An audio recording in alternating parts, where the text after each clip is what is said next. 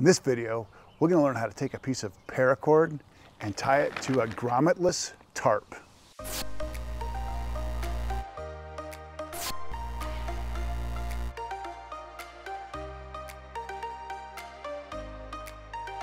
Just because we don't have a grommet here doesn't mean we can't tie out to it anymore. Let me show you how we can work around this. So you can take the corner of your tarp that's missing your grommet, like that, and I'm going to put my cordage over it like that. Now what I'm going to do is I'm going to fold the tarp over, trapping my cordage. Now what I'm going to do is I'm going to take this cordage and bring it back behind my tarp, like that.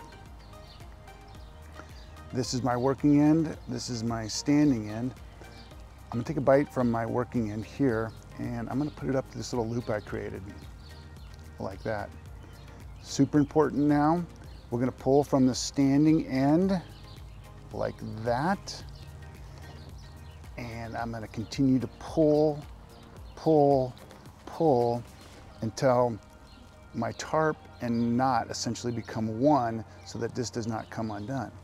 Now when this is under tension, this is not going to go anywhere.